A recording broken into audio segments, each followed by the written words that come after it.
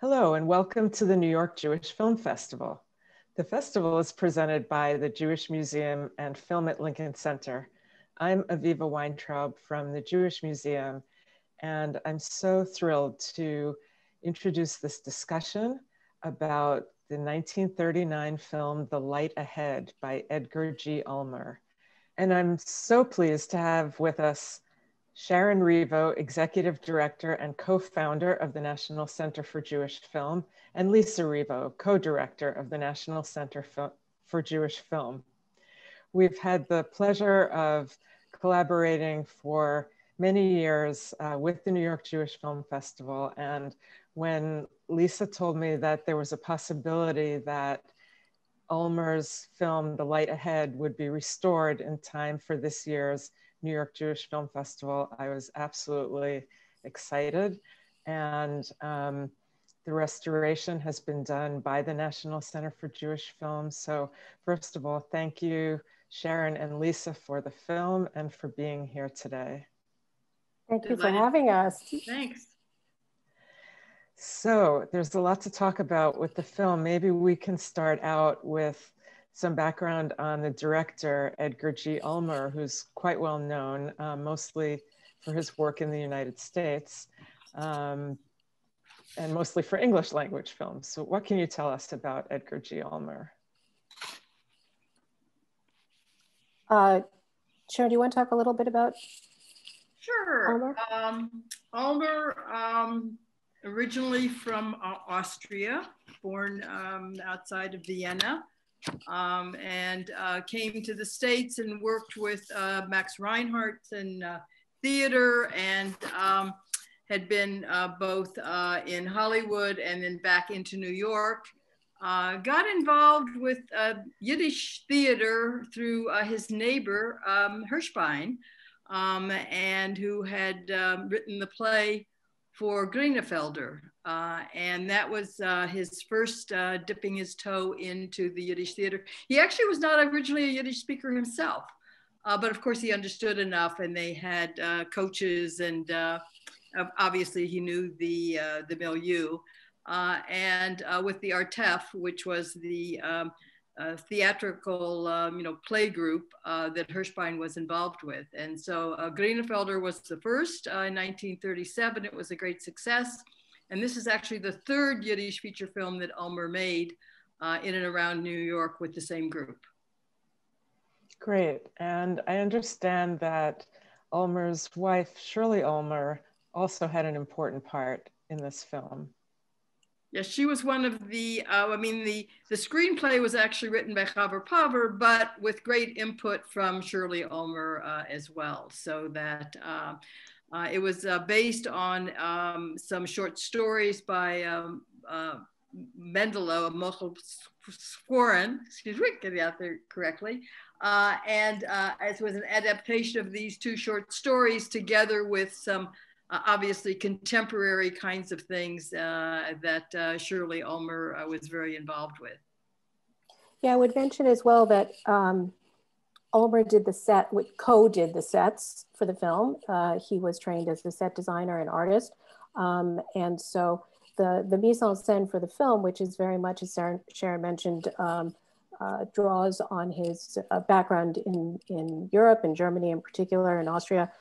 Abstract expressionist expression in the film is seen in the sets, in the cinematography, in the lighting. Ulmer was incredibly involved with laying out exactly how the film would look and feel. And that is directly based on his work as a practicing artist before he became actually a film director. And I also mentioned that it was actually shot in Newton, New Jersey. Interestingly enough, it was in the same property that the prior film, Singing Blacksmith, but it was on a property of a monastery that was between a nudist colony and a Buddhist colony. You're making this up. No, Jim Hoberman. According to book. Yeah, and Jim Hoberman, you'll be speaking with him later in the festival about the film, wrote an extraordinary book based on in part records that we have in our films, but also his own incredible research. And he found some fabulous materials on the making of Singing Blacksmith, and even the bearded monastery denizens playing some background actors. No nudists, however. And what can you tell us about the exhibition history of the film? And 1939 is a kind of potent year for a film like this to be made.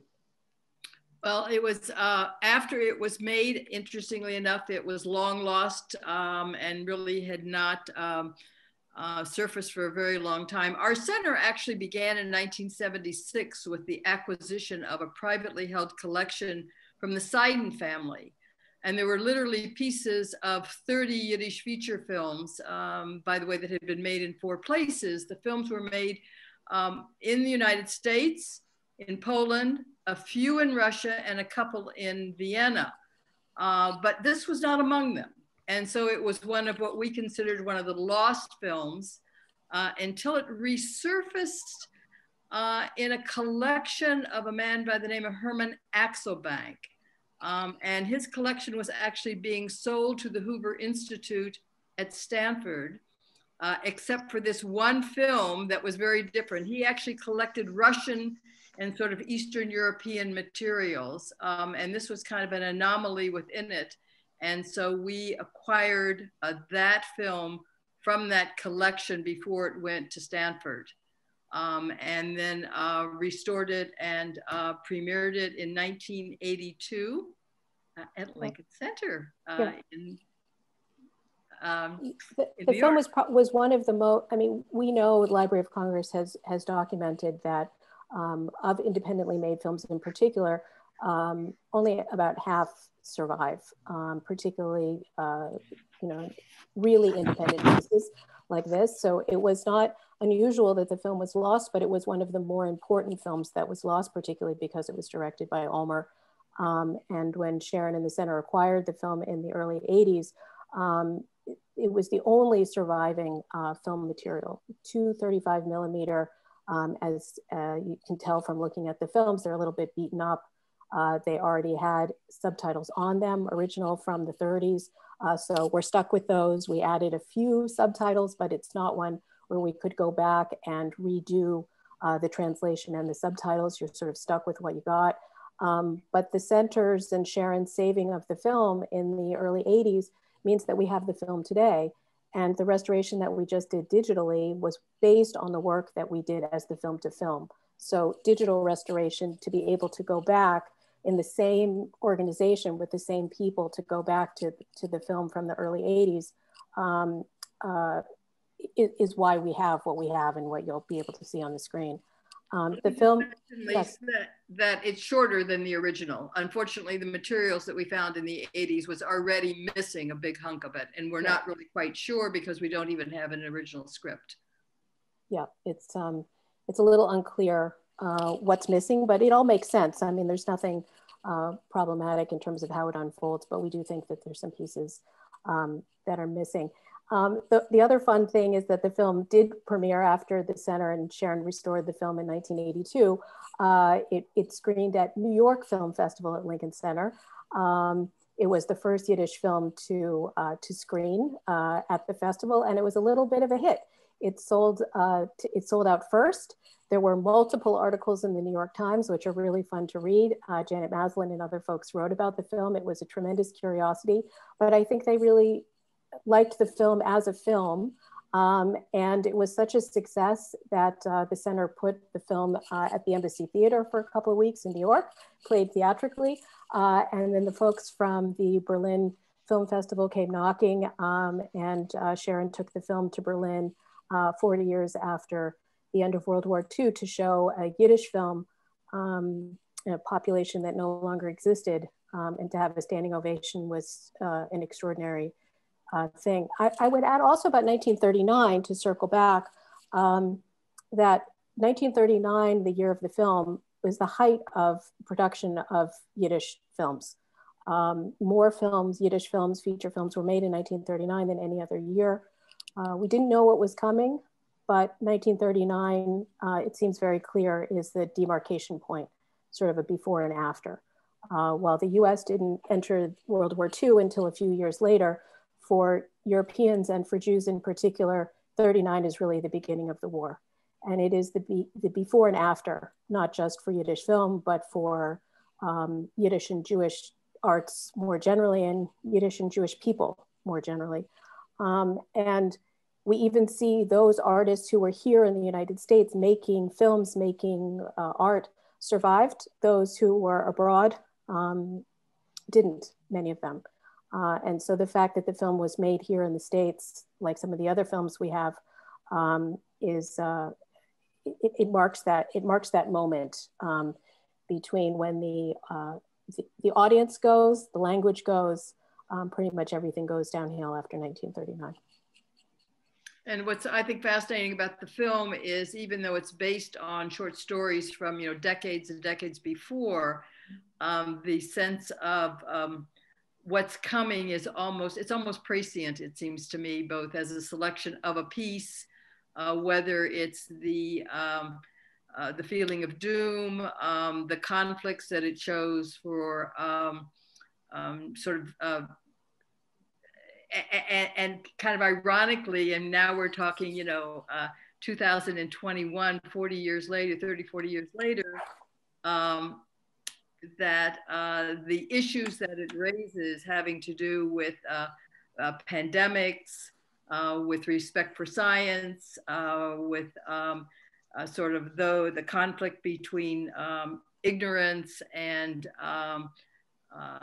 greed versus sort of ethical behavior, all of those kinds of issues that are very, very present today are themes actually in the film itself.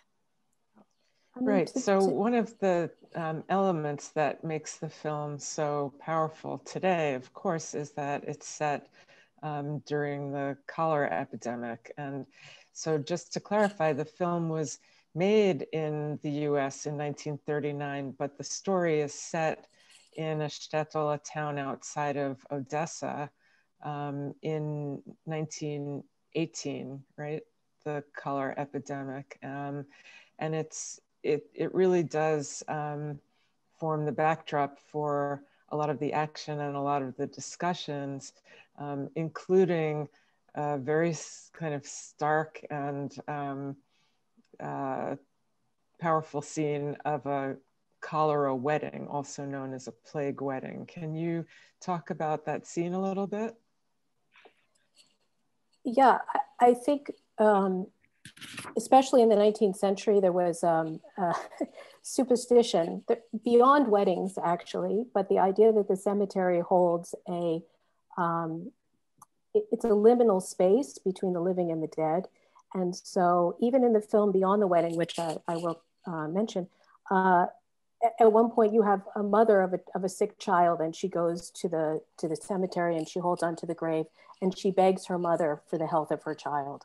And so the idea that the living would appeal to the dead to act on their behalf goes beyond the idea of a plague wedding. But the plague wedding in particular, the idea would be that you would take the two poorest people, if they're orphans, all the better, but the two poorest, most disenfranchised people, bring them together, have the cemetery as the locus of this good event, and that they would be almost a trade for happiness versus death. We have a prologue that we put at the film that the wonderful David Roskies wrote, which we put at the beginning of the film. And he writes really lyrically about the film as a study of contrasts. And we see that throughout the film, that the film is about good and evil, and religion is shown not purely as without consequence, bad consequence, good consequence. It's a complex look, but through contrast. And so in thinking about what David wrote all those years ago, I was thinking about the film, particularly in light of what we were talking about before in the mise en scène and how it's laid out. And the film is very much about light and dark. And you see that in the scenes at the wedding, the happiness and sadness, the love between our blind girl and our lame boy. They're always laughing and crying together. Love for them is laughing, but it's also crying. But the light that you see in the film, light and dark, I can tell you in trying to do the restoration of the film, the shooting in the night and the nighttime scenes, it's bloody well difficult to try and bring back, I can tell you. But the literalness of starting the film in the light and ending the film in the light, you're in exteriors, and throughout the film and the difficulties of disease and entrenched poverty, all of the darkness is shot in darkness. And so the film really is, it's quite a brilliant film in its way. In the love scene between the two of them talking, it's at night and she says, look, it's the moon. The moon lights up the darkness.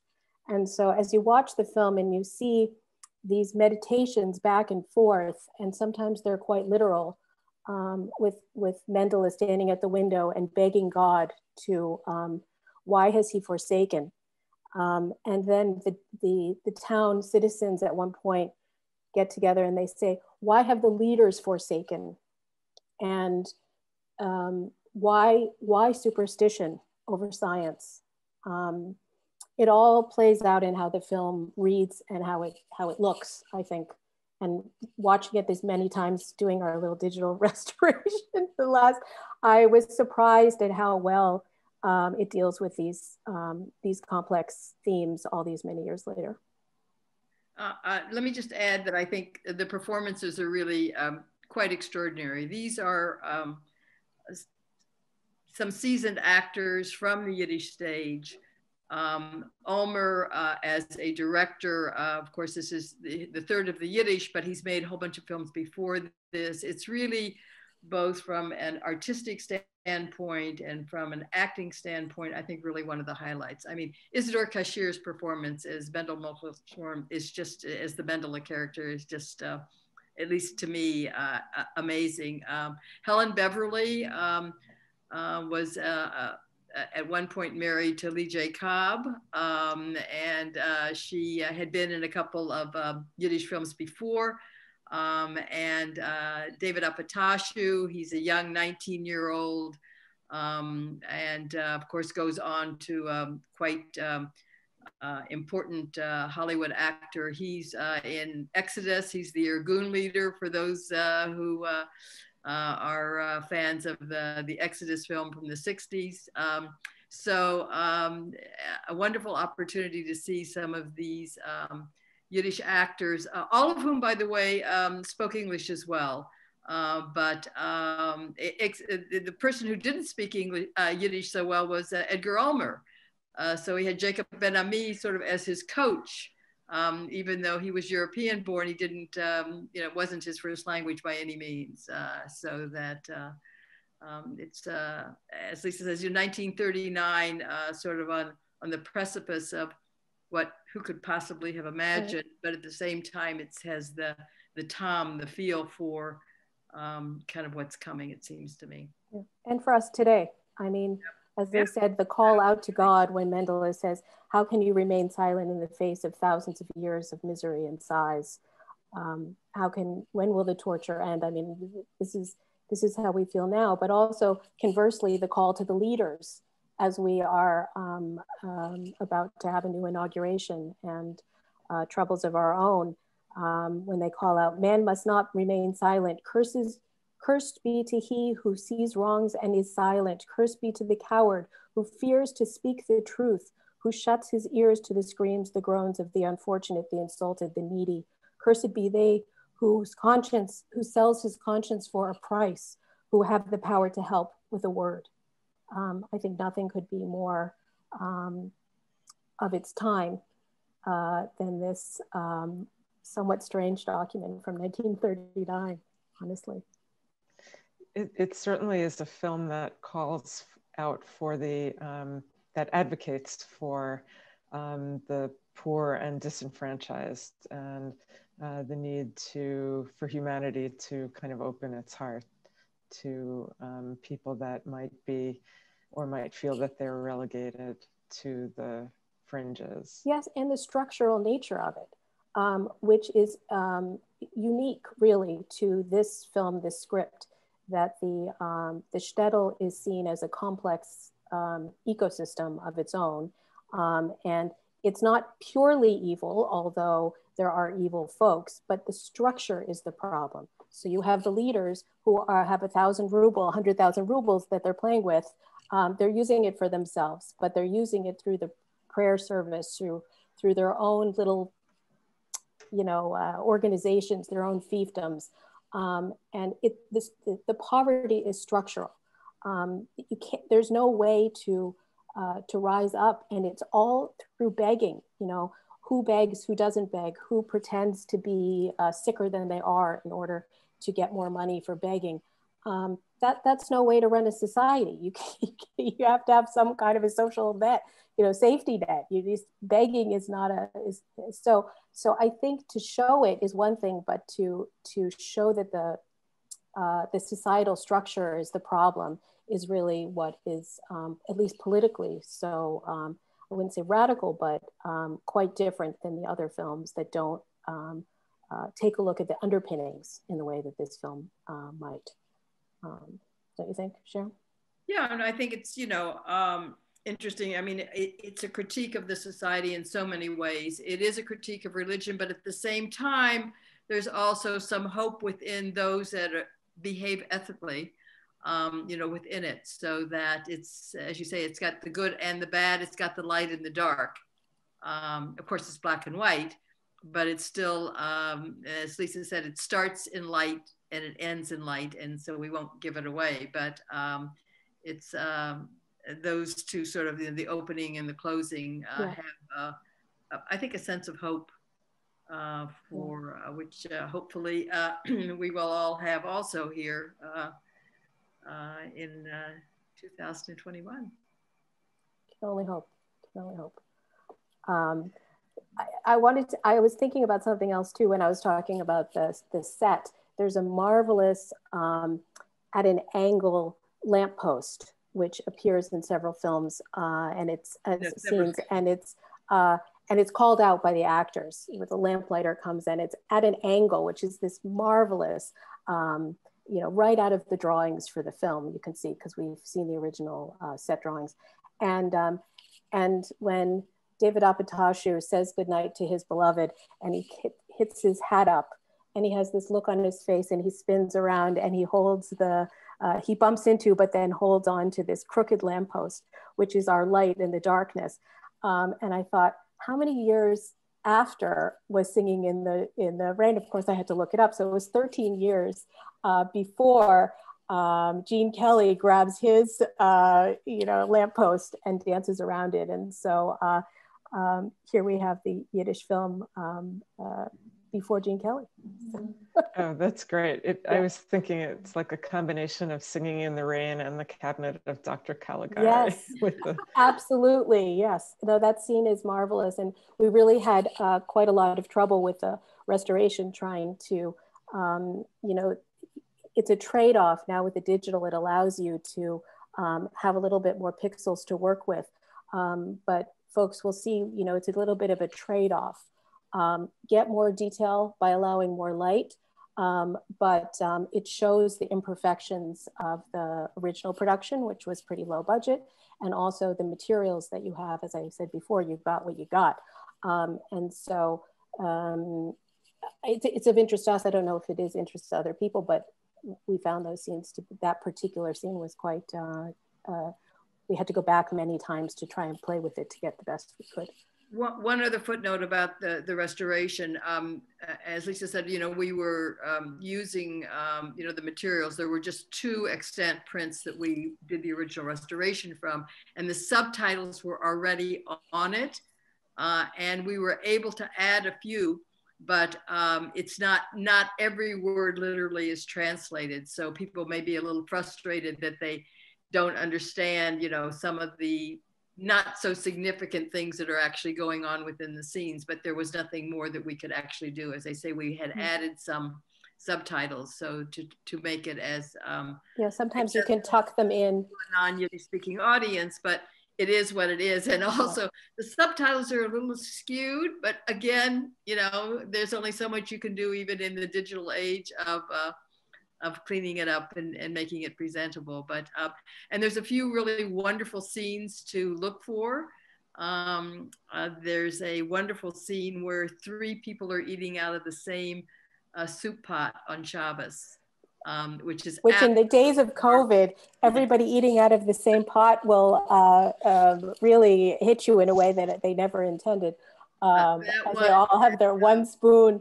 But it's the other thing I would say about the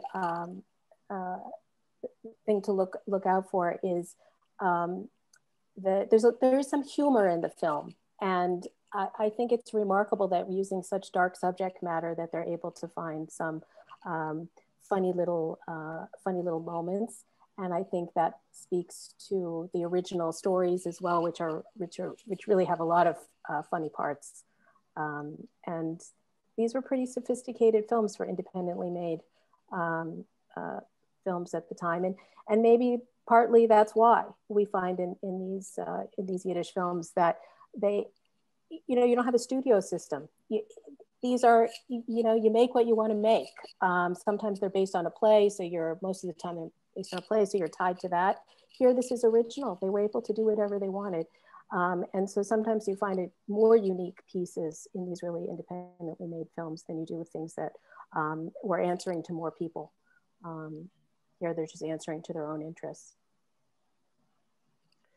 You mentioned Jim Hoberman before. He, of course, wrote the very, very important book, Bridge of Light, Yiddish Film Between Two Worlds. And I'll just mention oh, look at that. There you go.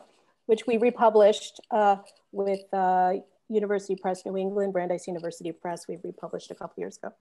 And it has an afterword about what happened. This was done for the retrospective that was done at the Museum of Modern Art in 1991. But it has an afterword in the new republication about what happened since 1991 to the Yiddish films. Oh, so I interrupted you. Sorry, go ahead.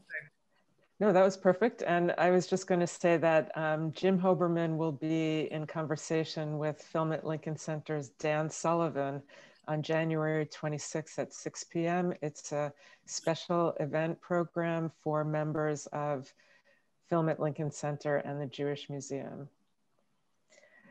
Well, before we wrap up, do you want to give the URL of the center or? Sure. We have about 300 films available, and a good number of those are Yiddish films. So you visit us at jewishfilm.org, easy to remember. And you can write to us if you have any questions. Ulmer made 4 Yiddish films. We have all 4 of those, and lots of other interesting pieces as well. Most Wonderful. of which have screened at New York Jewish Film Festival, and we premiere every year our new restoration with the festival. A great tradition. Well, thank you so much for this conversation and for your great work on the film. It's been a joy, honestly. Yes, and for showing the film again at a very important time. Yeah, we should only be together in real life next year. Amen. Amen. Great, thanks. Be well. Thank you. Take care.